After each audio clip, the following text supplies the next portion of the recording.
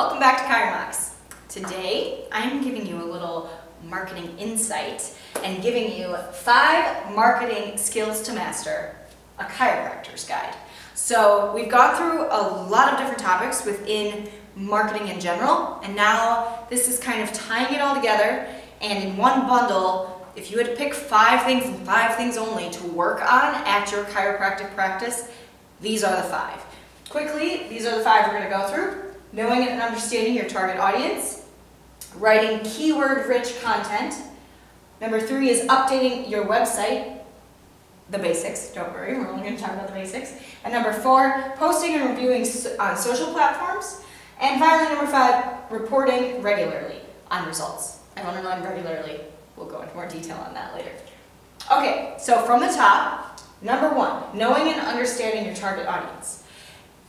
Or audiences, because you probably have more than one, at least 2 target audiences.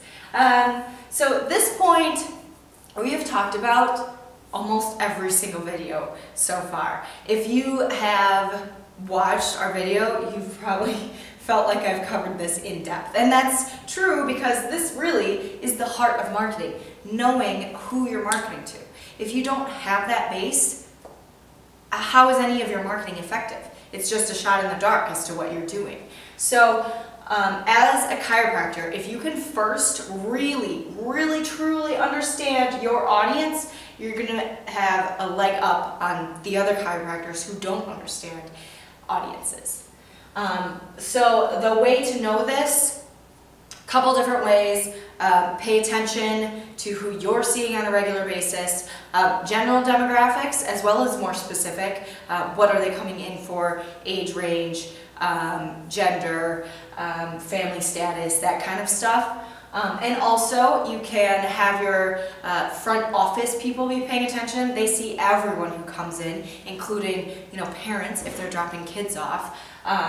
So ask them, and then also pay attention. This is a good opportunity to get on Google Analytics, because then you can see who's coming straight up to your website, even if they're not coming into your office, and you can kind of figure out untapped markets through Google Analytics.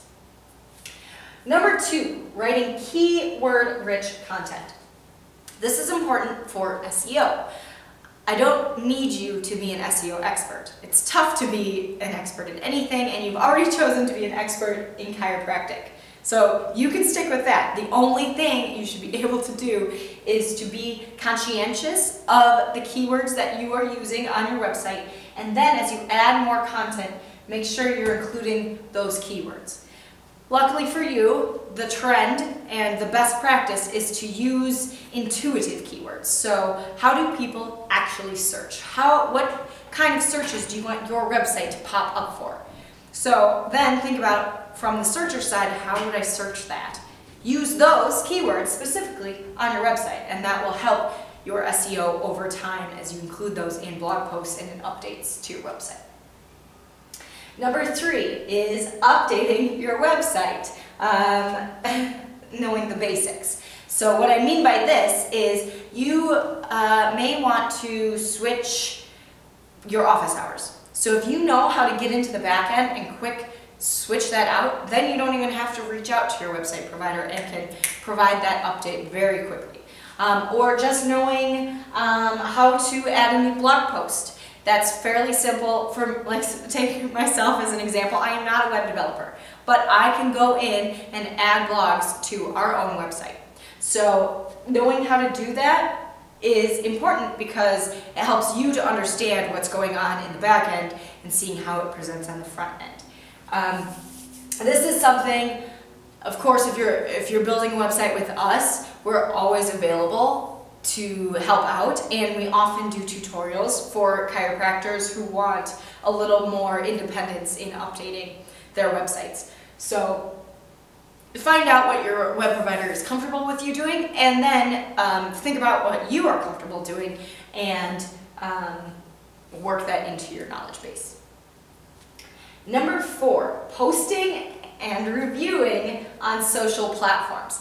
So I add reviewing because it's not enough to just post. You have to see how these posts are doing. Okay, and the reason I've underlined both of them is because it's a tendency when you are in charge of your own social to post every once in a while. So as a chiropractor, if you are handling your own social media, you need to put a priority on it so that you are not posting once every month, every other month. What tends to happen is that time in between gets longer and longer. So post frequently, whatever that frequency is, stick to it. We've actually covered, I'll leave a link on the screen here because we covered social media in depth in a full series a couple months back and we talked about this specifically. But make sure you're posting regularly, but then going back and reviewing because that's how you know what's working and that's how you know what to change in the future. And that point is a perfect segue into point number 5 here, reporting regularly on your results. So I want you to check out your Google Analytics and see how web traffic is. See how many people are reading your blogs. When you're sending out a newsletter, track how many people are opening, how many people are clicking. Your social media, check out the reports on that. So it doesn't have to be very time consuming. It can just be like in MailChimp, for instance, if you're running a newsletter through that, you can just have them generate a report for you. But the point is that you are regularly checking on how your marketing is doing. Because if we tie this in all the way back to number 1, if you think you know your target audience, but then aren't checking to see if you actually do, then your marketing isn't as effective as it could be. And if you do these 5 things in conjunction, you are well on your way to having a very strong marketing presence, and which leads to an overall strong brand presence and leads to more clients for your chiropractic practice. All that is really great stuff. We can definitely go into more detail. I think we actually have covered all of these points in other series, but I wanted to tie it all in for you here. If you are wondering what things should you focus on, these are it. If you have any questions for us on these topics, definitely reach out. Chiromox.com is the website, and then add /blog to get to our blog post or /contact to get to our contact page. I'll leave all the information in the box below, so it's easy to reach out to us. But in the meantime, have a great weekend, and we will see you here next week. Bye.